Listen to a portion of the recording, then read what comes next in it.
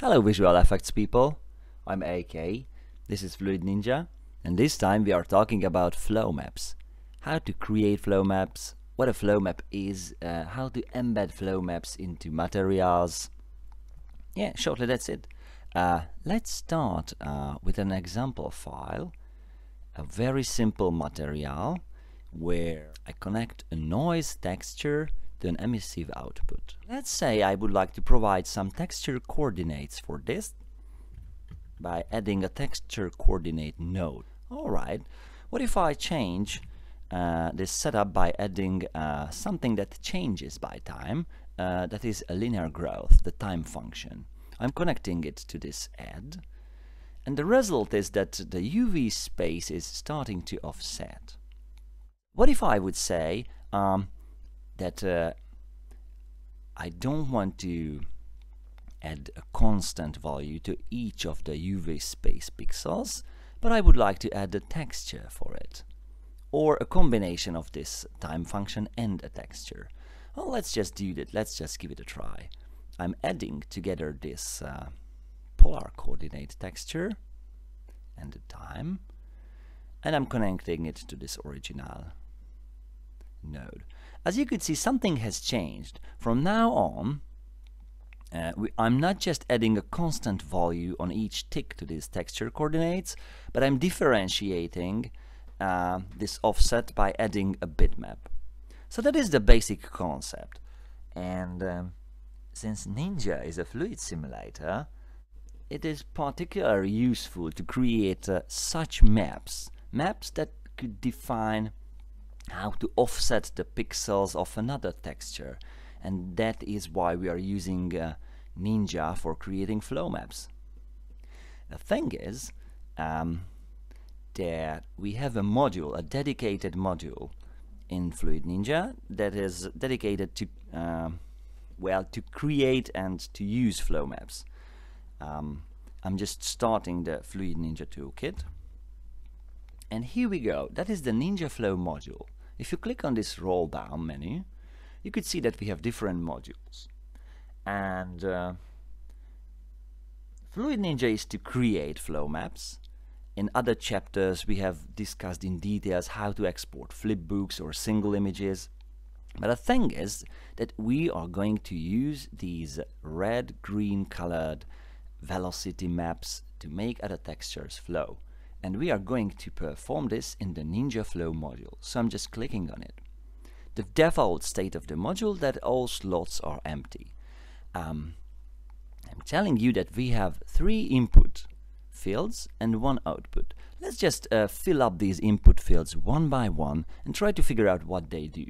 So have a look at the side panel and this input section with the 3 inputs.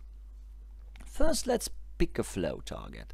Let's try to pick the same noise that we have checked in the material editor. Here we go. So that is the flow target, which means we are trying to animate this static texture by calling a velocity map generated with FluidNinja or painted by hand or wherever it comes from. So as a second input, I'm providing something for input velocity. Okay. What if I add this very basic image of the UV space? As you could see, the output viewport is now active, and it is showing this zooming cloud-like thing, since this input velocity is telling the UV offset mechanism to push these pixels sidewards. And so what is this third input for? Well, let's try something like a grayscale mask. Yeah, this torus is a good example. You see the difference? I'm switching to full screen. This toroid shape is masking the velocity field. So that is the simple explanation how you could control flow maps in Ninja Flow. And let's have a look at a few more examples. If you click on this preset selection roll down menu, you could see I have provided a few. This one is a nice example. We are using just 3 textures. Again, a target texture, this colorful guy here, a velocity map generated with FluidNinja, and a density map, a mask, also generated with Ninja. And the result is this flowing paint-like thing. It's not it's not very spectacular, but the thing is that I'm using 3 simple textures, and I could export the whole thing into a material, which I'm going to do right now by pressing this button here, and it is putting it to the output folder. Let's have a look at a few more presets. Yeah, for example, this smoke ring thing. I'm going back to Ninja to show you how the original setup looked like. So I'm going to FluidNinja, try to find something. Yeah, it was probably called smoke ring or something. Yep, here we go. So as you could see, we have this simple ring-like input. With Ninja, we are making it flow in a circle, and we are exporting the output density and the output velocity to a bitmap, and then in Ninja Flow we are going to use it with this smoke ring setup. Again, it's just a simple single image of the density map and the velocity field, and that is making this target texture, this noise-like thing flow. We have very few parameters here in the Ninja Flow, because basically Ninja Flow is made for just matching these textures. So it's like it could be imagined as a mixer where you could pick your favorite density map and velocity map and have a quick preview how it could look like. But again, it's not meant to create an advanced setup. Ninja Flow is really meant to match your textures, export them to an advanced material, and continue experimenting in the material setup. Again, just showcasing a few of these examples. Right on. First, one thing that you have to notice, that you might notice, is that right now I'm calling an animated texture a flipbook as density mask and as a velocity map. So in Ninja Flow you are not limited to use a single frame, a static image as a flow map, but you could use the Ninja generated animated flipbooks to make your image flow. So again, we have this target texture, and we are making this target texture flow by the using of an animated velocity map and an animated mask. And now let's have a look at these options that we have, these simple options in this mixer surface. Blending density. If I set this to 0, I see the original image, the Ninja generated flipbook. If I set it to 1, it is 100% flow, the target texture distorted by the flow map. Remember, our target texture was this noisy guy. So by setting this value somewhere between 0 and 1, I could mix the source density and the target texture. If I set it to 0.5, it is a 50% mixture of the two. And here's one of the most important aspects of Ninja Flow. Let's assume that we have a very low resolution flipbook that is generating this flow thing, and we have a high resolution noise, and we are adding this high resolution noise to this low resolution flow map, and we are mixing the two, and the output is better than just having a flow map or than just having an animated density map. So it's a good combination, and if you do it the right way, you could create very efficiently VFX assets that don't consume too much memory and GPU and still look good.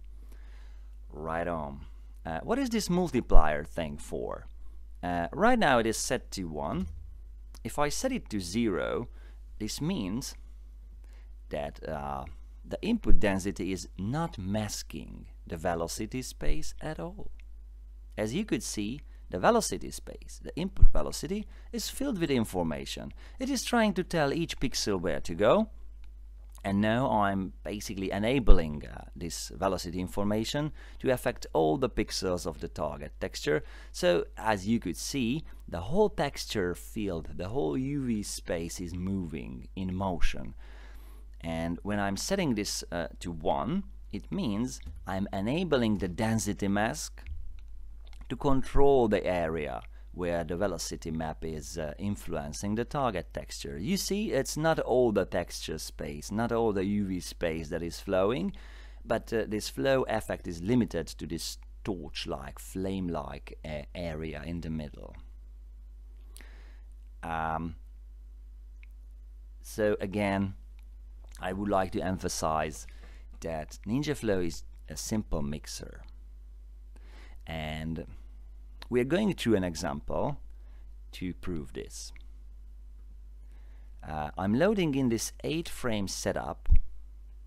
It's very crude, it looks very primitive, and as you could see, we have this wobbly flowing thing in the middle of the input density.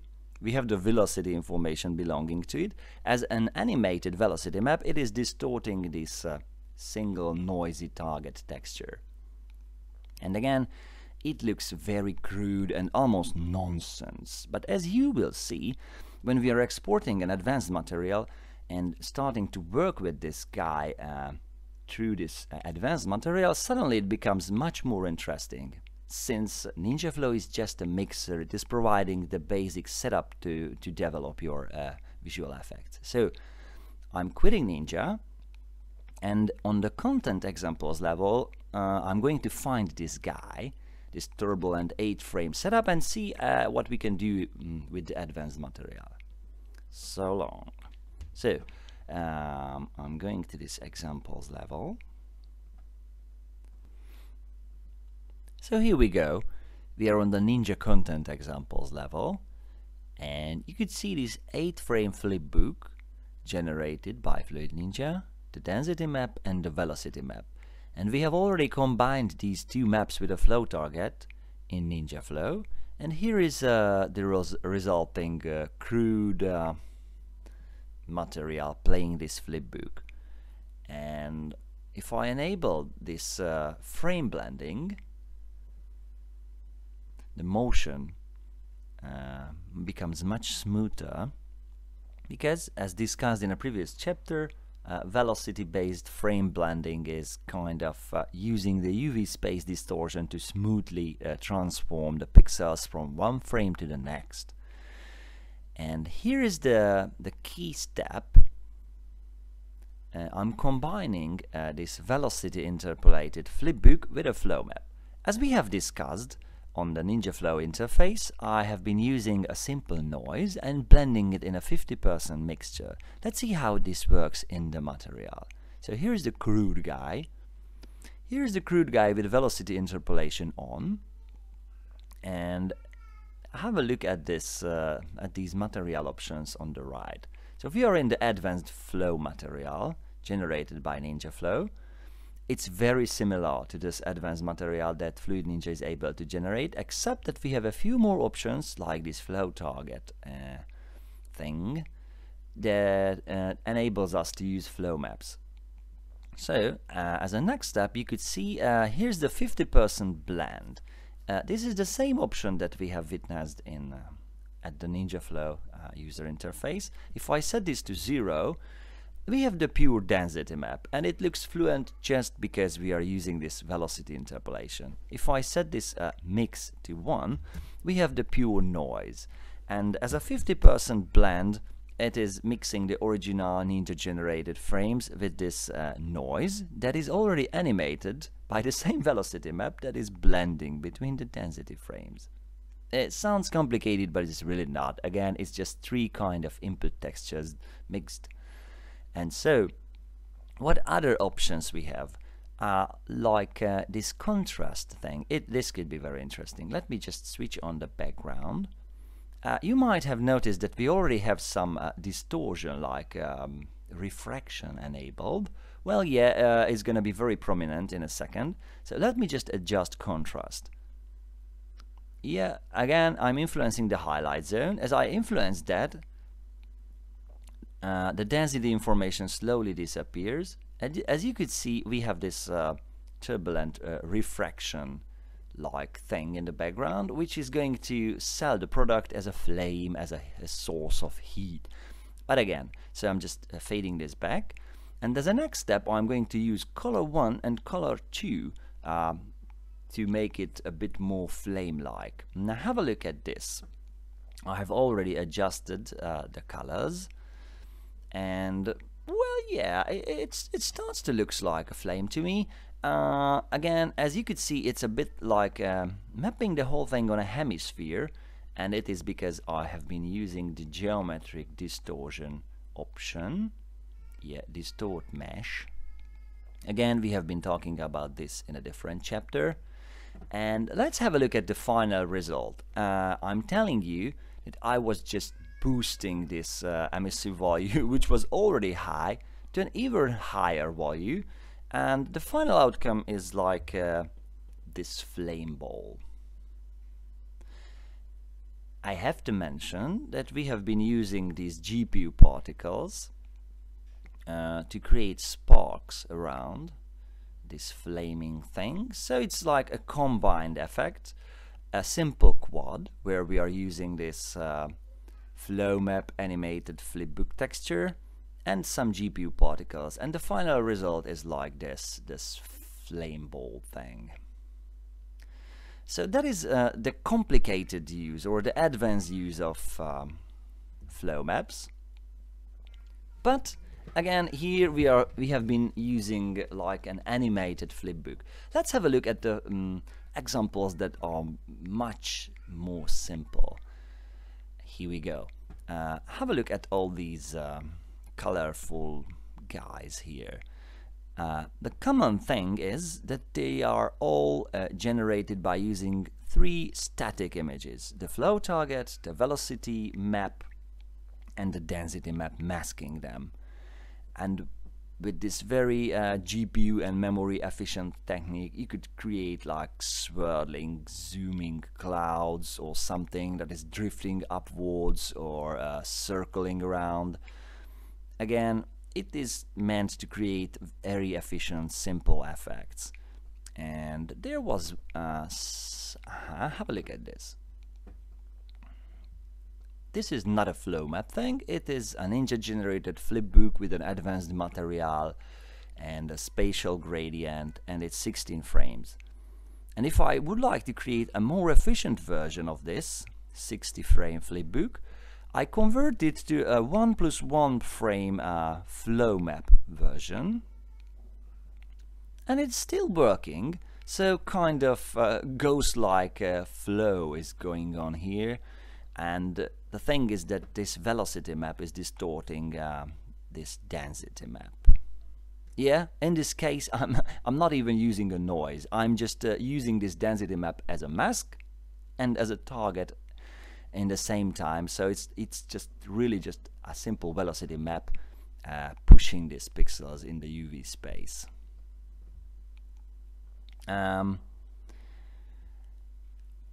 There's so many things that we could talk about related to Flowmaps, but I'm gonna do that later on.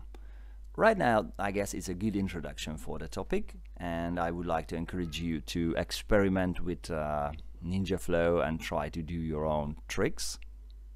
And later on I might do some updates for this video and get into more advanced tricks. Thank you for your patience, and see you next time.